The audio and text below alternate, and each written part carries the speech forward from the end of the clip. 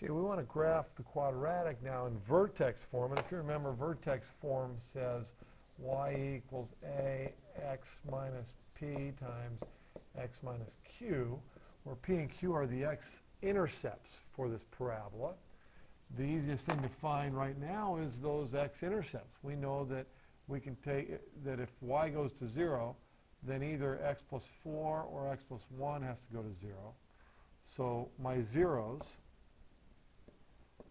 are x equals -4 and -1.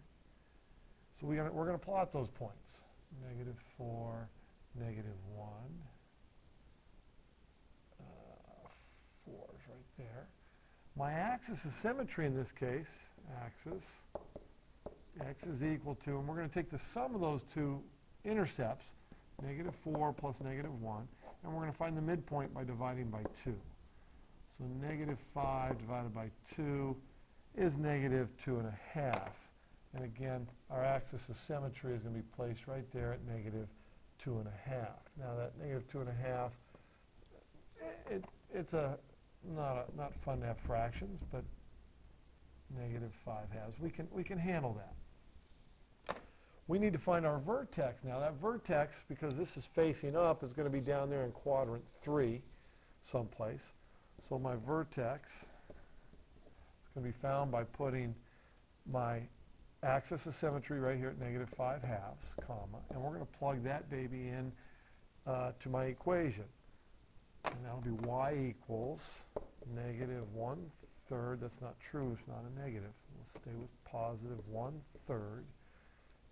And then it's going to be -5/2 plus 4, which is going to be 8/2, times -5/2 plus 1, which is 2/2.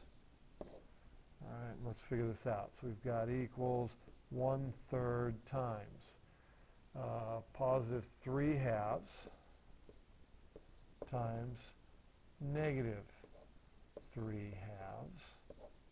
And your arithmetic, those 3's will cancel, and we will end up with -3/4. And we can find -3/4, -3/4. So there's my vertex. So right on this axis of symmetry, -3/4 is going to be almost at 1. And I should have done that in blue so we're all the same. Okay. And my parabola, again, is going to be a wide parabola. Now, again, if I want to be a little more accurate, I might go ahead and plot in the points x and y, 2 places beyond the axis of symmetry.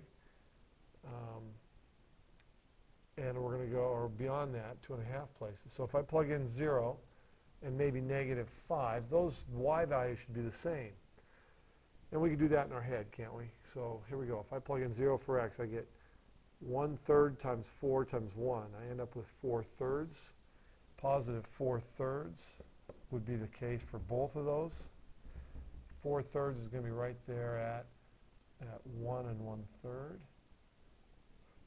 And 1 1/3.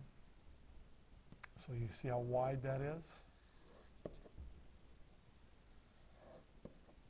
And we have the x-axis, the axis of symmetry, and the vertex plotted.